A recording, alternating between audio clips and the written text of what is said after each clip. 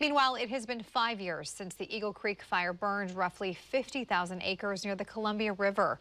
Some people lost their homes. Others were told to leave immediately. Fox 12's Jeffrey Lindblom visited one town that was right in the mix and brings us the story.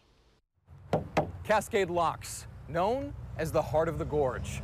And 5 years ago, when the Eagle Creek fire swept through, it reminded some people that this place is the heart of their lives. And 5 years ago to them feels more like just yesterday. Oh, there you are. I mean, it just feels like a little while ago, but I'm 77 and a little not all here anymore. So.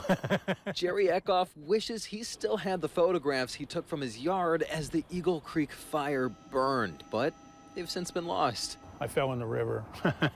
Even still, unlike the smoke that was in the air at the time, he remembers it clear as day. Oh, I mean, it was right above the freeway here, which is just a couple hundred yards from where we are. You can see all the burnt trees. I mean, it was big flames and smoke.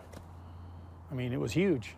We were lucky they had all the helicopters and big planes that were flying over protecting us here. While firefighters helped keep his home protected from the flames, they couldn't protect him from crime he says was spreading just as fast as the fire.